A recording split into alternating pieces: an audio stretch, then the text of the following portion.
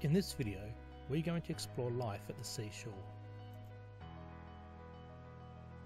This is Hope Beach near South Arm. In the distance you can see the Iron Pot Lighthouse. Also watch the motion of the waves. The seashore is a place where the sea meets the land.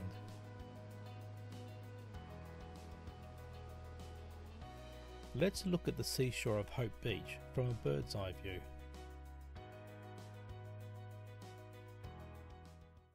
This is another seashore. This is Peppermint Bay, near the Marine Discovery Centre at Woodbridge. At all types of seashores, the tide slowly goes in and slowly goes out during the day. This is what it looks like when the tide is in. This is what it looks like when the tide goes out. This is the rocky seashore at Blackman's Bay. Pause the video and compare these three seashores. How are they different and how are they the same?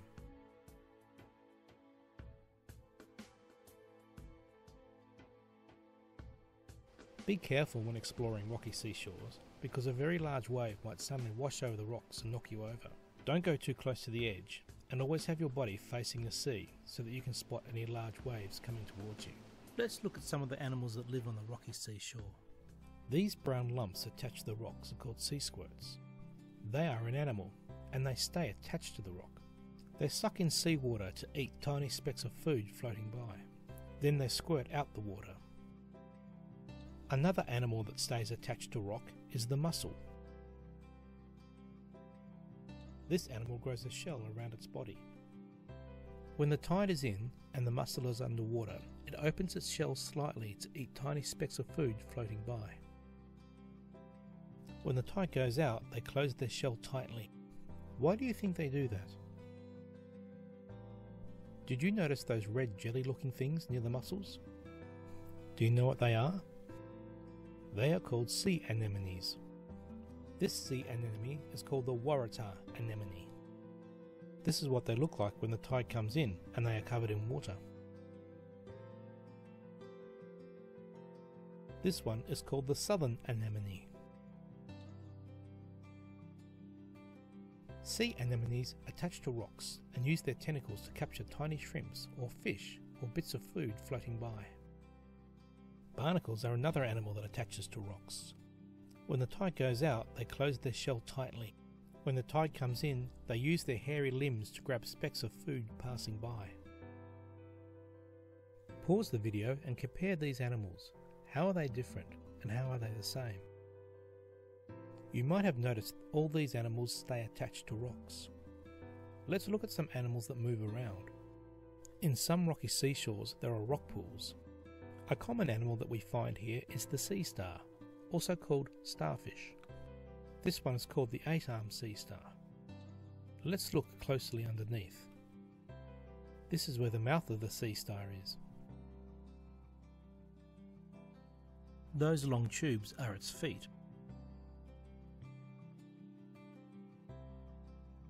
They push their stomach out of their mouth onto their food and slowly absorb it over several hours.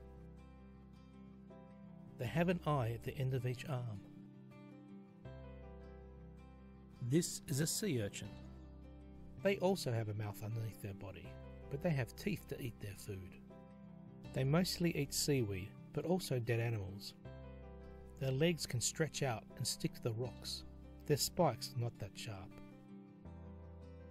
Sea snails are very common on the rocky seashore and in rock pools. They have a shell for protection. They have a door that closes. Their foot sticks to the rocks.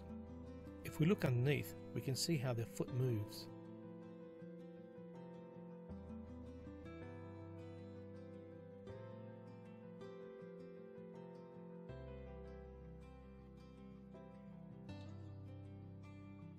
Always be careful when rolling a rock over.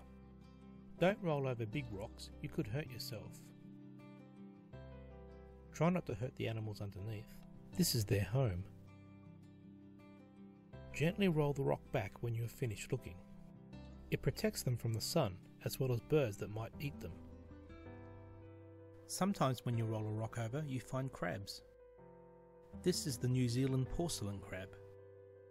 Crabs can nip you with their claws, but if you pick them up with your fingers across the sides of their back, they can't nip you. This crab is called the decorator crab. Octopuses eat them. To avoid being eaten, the decorator crab picks up pieces of seaweed and attaches them to the bristles on its back.